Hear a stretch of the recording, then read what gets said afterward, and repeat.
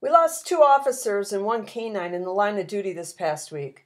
We'll look at their stories first, then take a look at this year's statistics at the end. Deputy Sheriff Charles Rivette of the Montgomery County Sheriff's Office in Texas, end of watch, Wednesday, February 21st of 2024.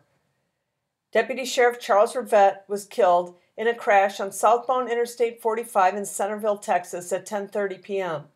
Deputy Rivette was a passenger in a patrol vehicle transporting an inmate from Oklahoma to Montgomery County when it was struck by a tractor-trailer.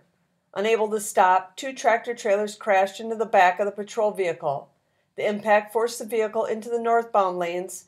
Deputy Rivette was thrown out of the vehicle and was hit by a pickup truck traveling in the northbound lanes.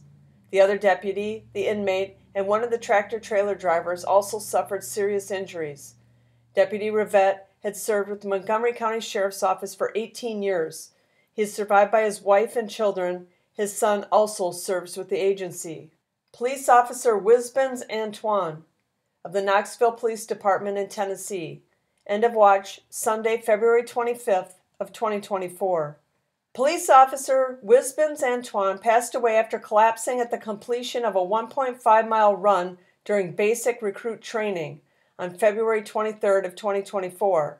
The training staff provided life-saving measures until he could be transported to the UT Medical Center. His condition worsened and he passed away on February 25th of 2024. Officer Antoine had served with the Knoxville Police Department for 1 day. He was a member of the 2023 B Basic Recruit class. He is survived by his wife and 2 children.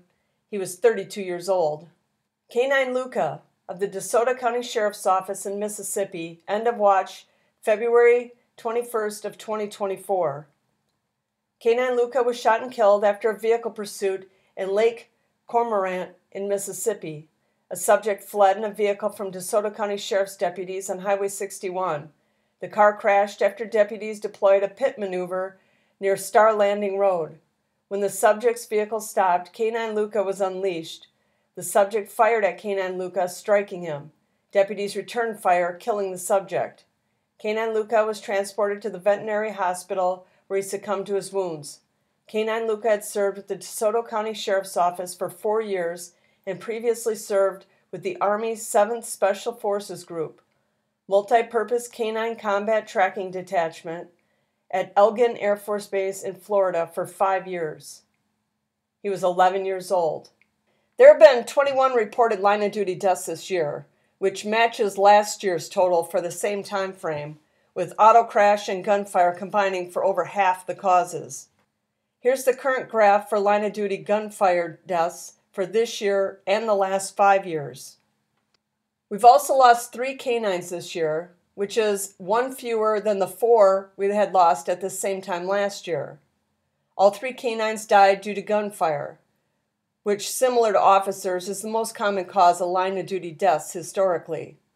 I've got a canine graph this week. This shows the gunfire deaths each year going back to 2020.